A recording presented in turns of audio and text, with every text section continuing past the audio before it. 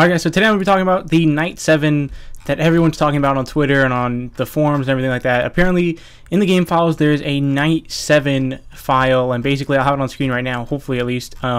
Basically, let me go do it myself. It says 7th night, and on the top it says 12 a.m., and then it's in the game file, so clearly this was in the game at some point, and here's what I think about it.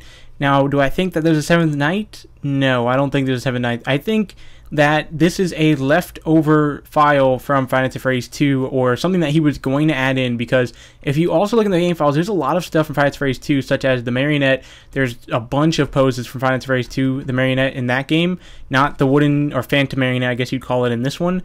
So what I think this is just something that he left in from the previous game. I don't think either that or he was going to add it in, but he decided not to. Now, why did he decide not to? I'm going to take a guess and say that he just wanted to not name it Night 6. He wanted to name it Nightmare Mode instead, and just kind of...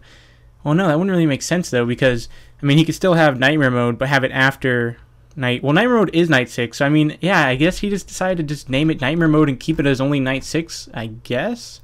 I really don't know for sure about this one, though, but me, personally, I think that this is not anything that he decided to add in the game. Now, like I said before, he probably was going to, but changed his mind. Unless somebody ends up finding this in the game, and I've seen people make these videos saying, or have actual gameplay of Night 7 up, but I think that's just simply the glitch that was in Five Nights at Freddy's 2, where you can make it to night 9999999, or the mysterious night 8 from the previous game.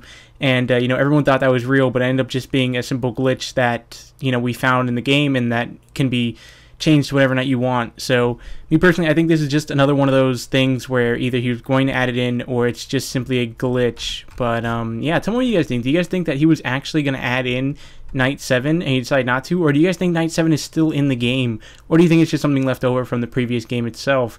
Me personally, though, like I said before, I think it's just something that he left in the game. He was going to add it in, decided not to, and that's about it. Anyways, tell me what you guys think. Like I said, comment section down below. Leave a like if you enjoy it, and I will see you guys in tomorrow's video. Thanks for watching. Peace.